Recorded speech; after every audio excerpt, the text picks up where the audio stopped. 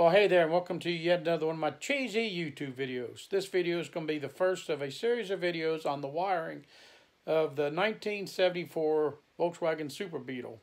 We'll do it in a series to keep y'all from getting too bored. So, let's get started. We picked up this car at an auction, threw a battery in it, it would do nothing. It's like there's no electric anywhere in the car. Found this relay. And it's got 4 wires going to it. It's got 2 larger wires and maybe 10 gauge, then a couple maybe 14 gauge going to it.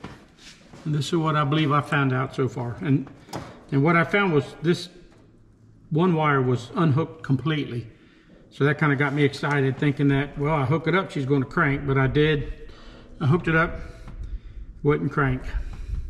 So the next thing I did is I had a friend of mine hold the key switch in the on position, in the start position. And I found that this little blue or yellow or green, whatever the heck, looks like it's a blue and green or blue and yellow wire. It would energize with the key switch. So, and the solenoid would click, but they would not crank. But then I could jump, got another 14 gauge, whatever it is, red wire, and I could jump into one of the hot wires and the car would crank over and it'd actually start. So I believe that the contacts inside this relay are burnt up or something. I went to the auto parts store, told them I need to start a relay for a 74 Volkswagen Super Beetle. Nothing they had made any sense.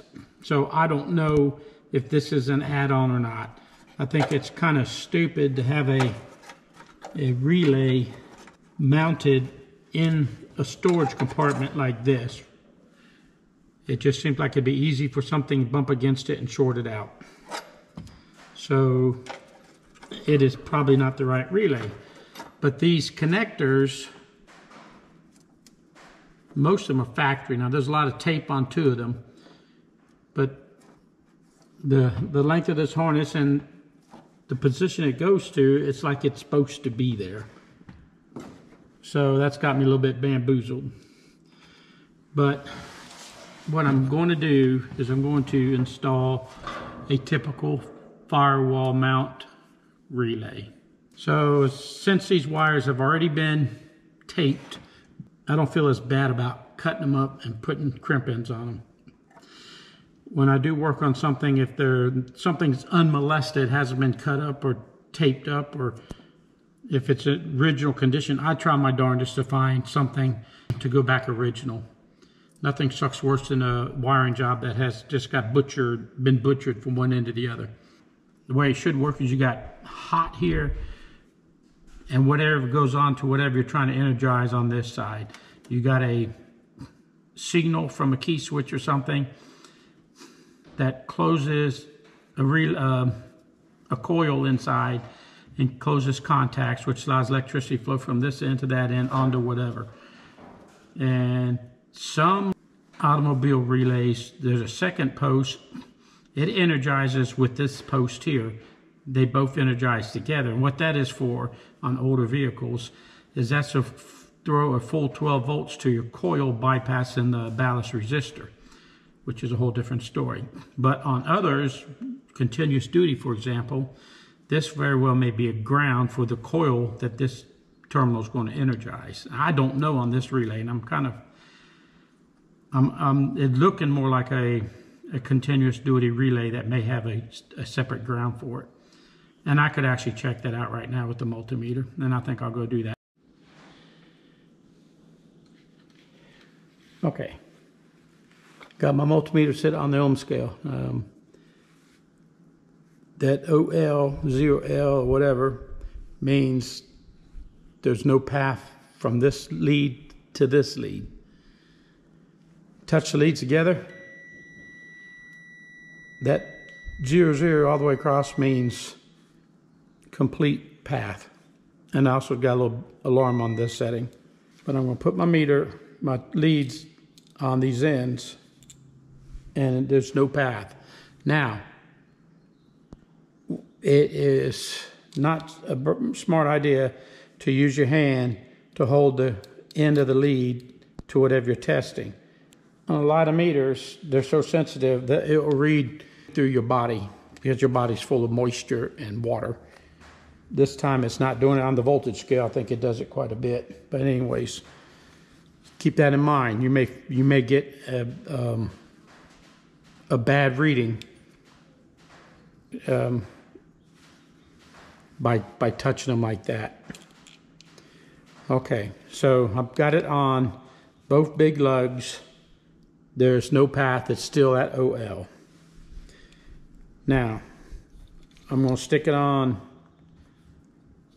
one of these. I'll go to this one. To the body, it's still OL. I go to the other one, to the body, it's still OL. Now, if I touch them from each of the small posts, one on each of the small posts, I got a path, which tells me that when I hook this up, one of these is going to be from the key switch to give the signal to close the contacts in, and the other one's got to be a ground. This is not ground through the chassis, so I'm going to have to run the jumper wire to the bolt wherever I fasten it. A lot of solenoids are only made to work momentarily. Turn the key switch, it closes the contact, it cranks the car up, car starts, you let off the key switch, solenoid opens back up, it's did its job.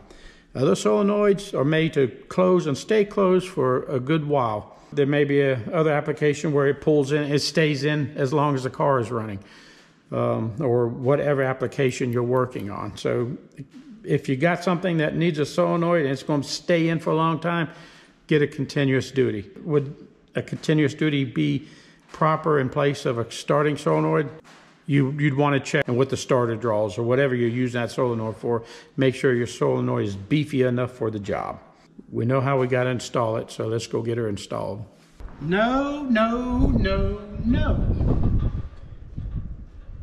This is all wrong. I could jump the small red wire. I could jump it to battery and it would crank. So obviously this runs to the solenoid on top of the starter. This blue wire, I tell them to put it in the crank position, and I had voltage here.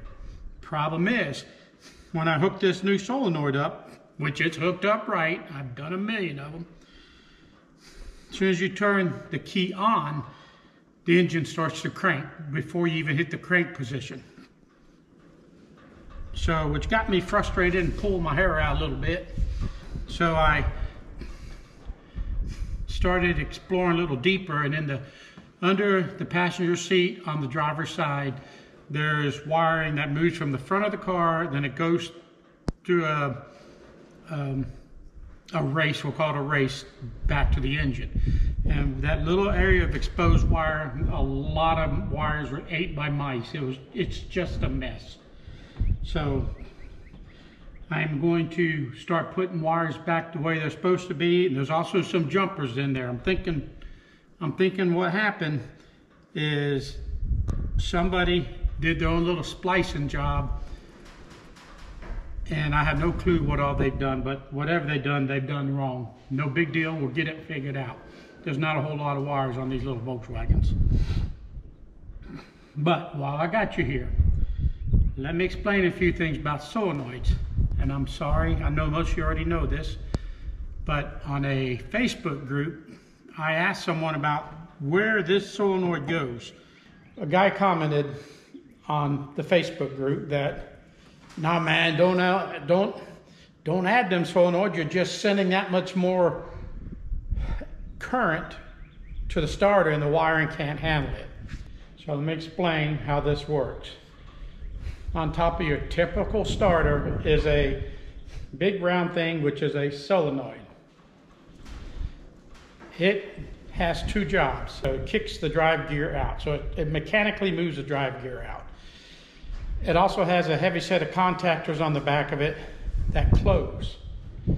And when they close, they allow straight battery current through heavy wires to go and turn the windings of the starter.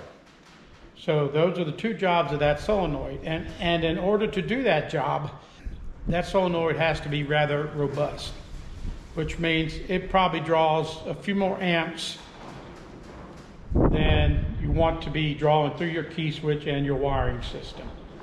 So what they'll do, in most cases, they'll put a smaller relay that energizes the solenoid on the starter. That way, the amount of current needed to activate that bigger solenoid on the starter does not have to run through the key switch. The little solenoid takes care of that. It bypasses the key switch for that amount of current. So all the key switches got to do is energize a little teeny coil to close that contact inside the relay. Whatever electricity it takes for that electromagnet to close them switches is a current that they're drawing.